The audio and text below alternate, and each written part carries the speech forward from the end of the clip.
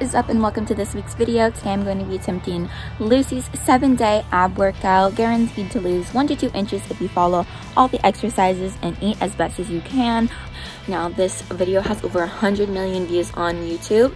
We're going to see and put this workout to the test, so let's get into it. I first measured my waist, which came out to 28.5 inches. These are the before shots before I started the workout.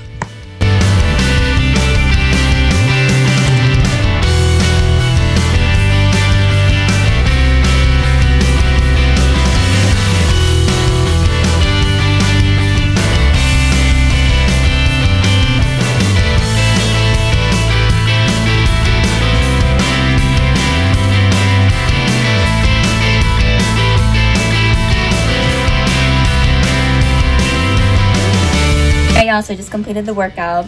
I am not used to doing ab workouts that consist of standing almost the entire time. I usually do ab workouts where you're on the ground, you're doing planks, you're never once standing. So standing and doing those big movements was more cardio for me, which was good. So I'm really hoping to see results within the next week or so. So yeah, I do recommend it so far. The 7 minutes went by so quickly. So I'll see y'all tomorrow for another update.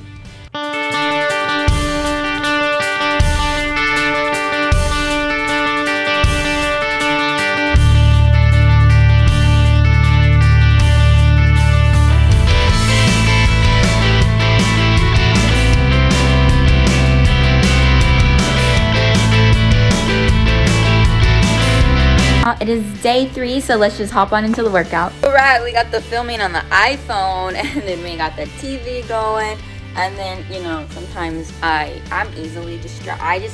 I'm focusing my attention on the 7-day penny challenge right now. I'm just all over the place. Sometimes, in order for me to get things done and focus, I have to have other distractions in place. It's like a time attention span thing. Anyways, let's hop on into the video.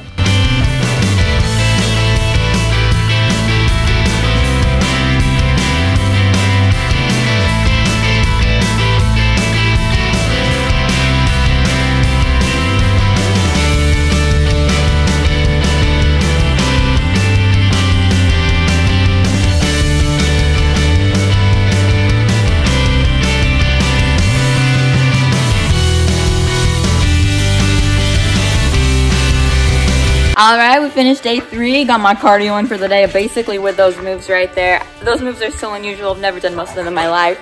I know my family would make fun of me, not that you should make fun of people exercising because they're trying to better themselves, but I know my family would, and as would my friends, and when they see this video, they probably will make fun of the moves I'm just doing, but it's all to better myself and then get those end results in. So yeah, I'll see y'all tomorrow.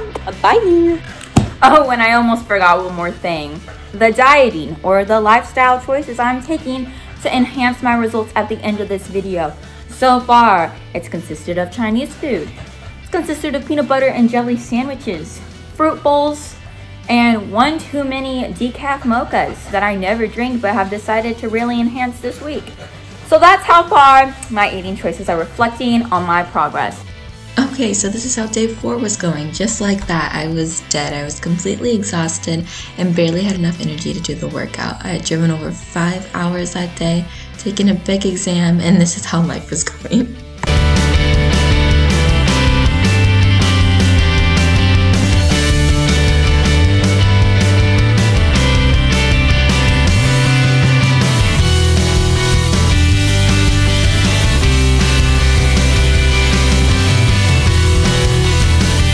Alright, just finished day 5. I'm sweating. I just ate. Bad idea. Eat and then work out. My stomach's not feeling it. I'll see y'all tomorrow for day 6. Hey y'all, so I just woke up from a nap. It's around 7 p.m. I'm hot. I'm tired. I feel like a blowfish. So let's do this workout.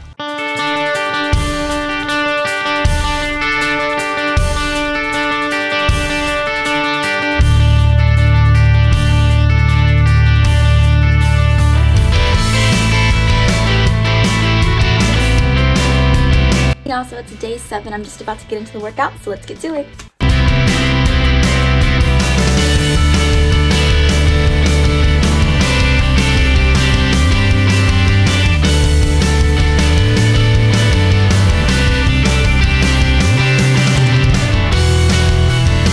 Okay, just finished the workout.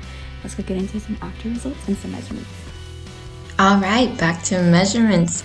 My waist came to approximately 27 inches, and I didn't even believe it at first and had to get confirmation, but it was 27. Hey y'all, so I just finished the measurements. I measured in at 27 inches, which is insane to me. My diet was absolutely horrendous during this challenge. If I were to do it again, I would eat better. It literally took 7 workouts in 7 days. That's only 49 minutes of a workout. But 49 minutes of doing that workout, I wonder what the results would be. You know, we could put that to the test. I don't think so. Your body would have to have time to react and get used to it. Anyways, make sure to give this video a thumbs up. Comment on any future recommendations or challenges, and I'll see y'all next time for another video.